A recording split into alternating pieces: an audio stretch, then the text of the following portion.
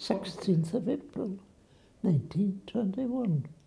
We lived in Causeway, Swatra, and seems that was where my father was born into, you know. He was Robert O'Neilly. His brother was Hugh Woods Neely. And then there was George. And they had a sister, Hester, was a nurse. But my father was the one that stayed in the home, was a farmer, you know, and doing that sort of thing. I was born in Craigavole, and we lived in Craigavole. It's just a wee small farm, and it was a thatched house.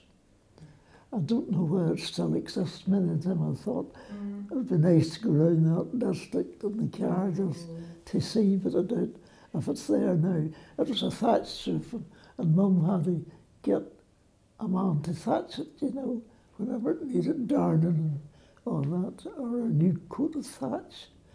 And it was so nice and warm because it wasn't terribly big. It was just a room and kitchen and an outhouse, you know, sort of a long-shaped thing, you know, in the middle of the country. We walked from Craigavole to Carhill School. It seemed to be easy enough for me, like, you know. There wasn't anything big at it. It was just arithmetic and reading and poetry and singing. And we had a day for singing. So I took part in that. There must have been, would have been 20 or 30 at it, you know. Not any more than that. I'm only guessing there. I'm not sure. I had a good teacher with Mrs. Norris. Mrs. Norris was Miss Jimson, and she married Sam Norris, the farmer, and he happened to be our neighbour, you know, Sam and Mrs. Norris. She was very good. And then later on, she got an assistant, Miss Vance.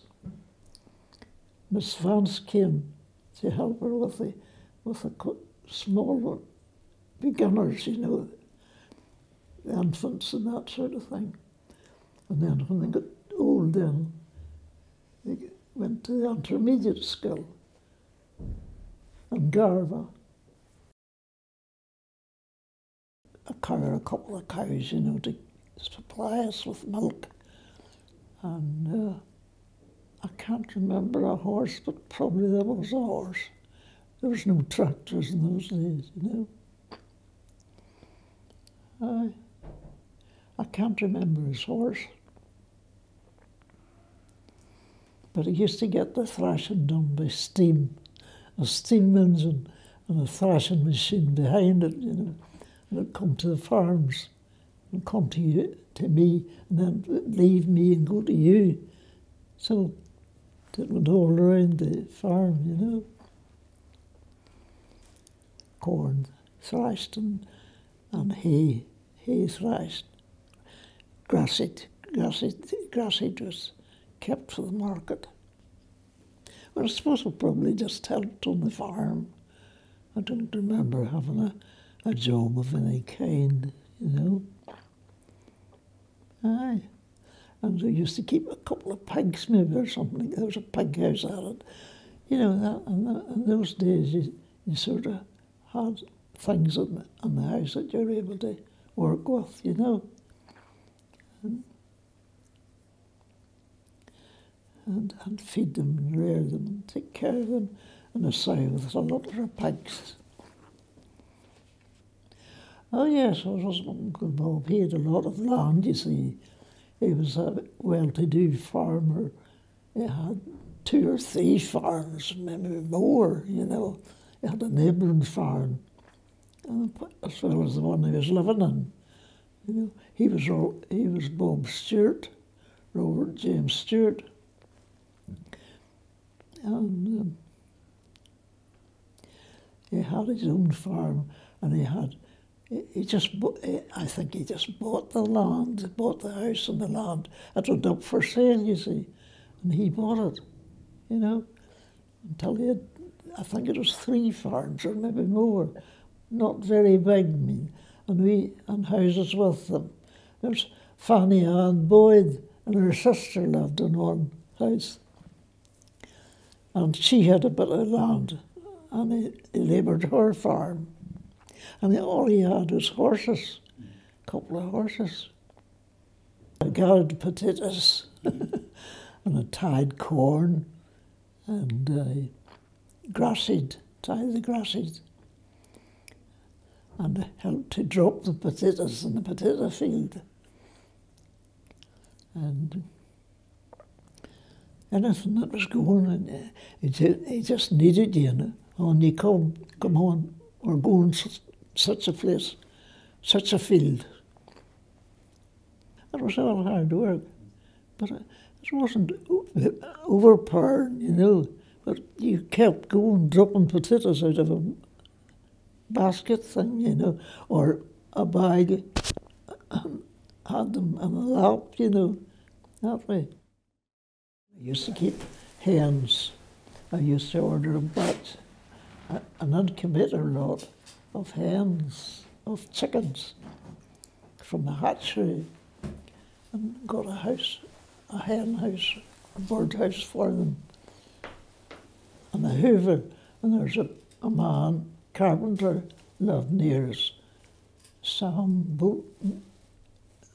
Sam Bolton, here there was. And he made me a hoover, and I got that lamp to heat the chicks and to put them in the hoover, and put them in this house, you see, and reared the chickens till they were hens, and starting to lay. Leave me a box to fill, to put my eggs in, you see, and put them in a house of their own then. And when they were starting to lay, I ordered another. Oh, I was getting into the business. I was getting into the business then. Ordered another hatch of chickens so that they would be starting to lay when the first lot were slack enough to cast their feathers. So I had the whole thing going, making money. Samuel Gilmore, he was working to road contractor. What was his name? Oh, I forget his name. He was well up on the business like a road contractor, you know. He had a lorry, you see, and all up, and getting sand and gravel for roads, you know. That was his job. Just by chance, just we met. And he was a good man. He was a very thoughtful, decent living man. The good old days.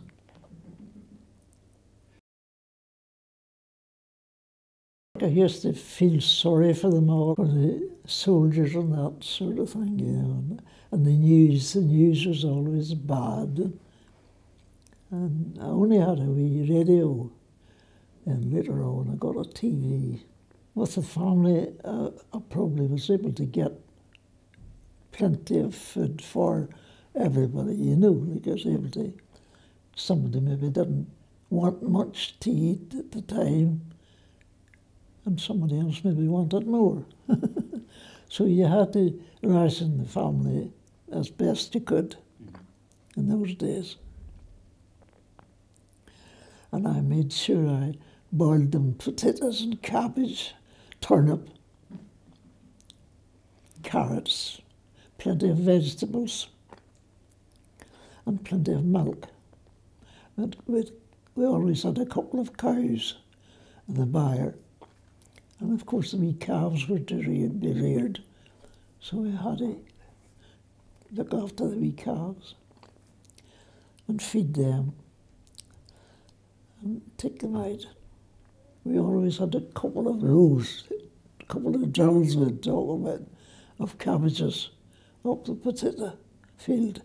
and maybe another one dabbed through the potatoes, and them cabbages were looked after, you know.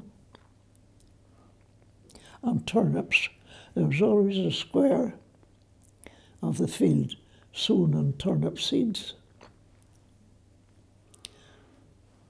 And the cattle got some of the turnips too, or they would have been able to clear up any wee small ones that were left.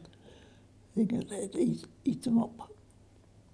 And the pigs in the piggery. Oh, it was easy enough, but you had to work hard. You had to work hard to keep that up, you see.